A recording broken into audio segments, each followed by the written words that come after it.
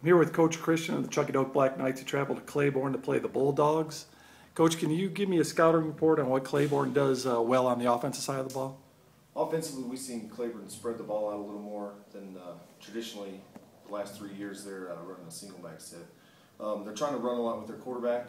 Quarterback's not afraid to throw the ball either. We were real impressed with the way they were able to move the ball on third down against a very good Gibbs team.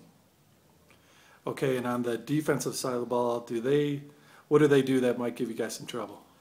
Defensively, we're going to see a different front. So Claiborne's going to be in a 4-4, which the last 2 weeks we've seen a 5-man front, which is going to have a nose on our center. So it does mix up the play calling a little bit from what we're trying to do. It's nothing our kids can't handle. We've seen a 4-4 front quite a few times during our regular season. So just a little bit of adjustment in play calling, and going to be adjusting to some personnel that we're going to have this week. And when you played them last year, they were still in the 4-4. What were some of the plays that worked well for you, or some of the tight plays?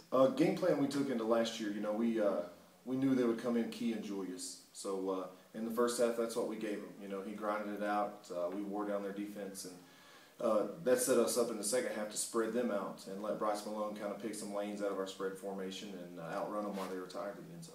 Great. Thanks, Coach.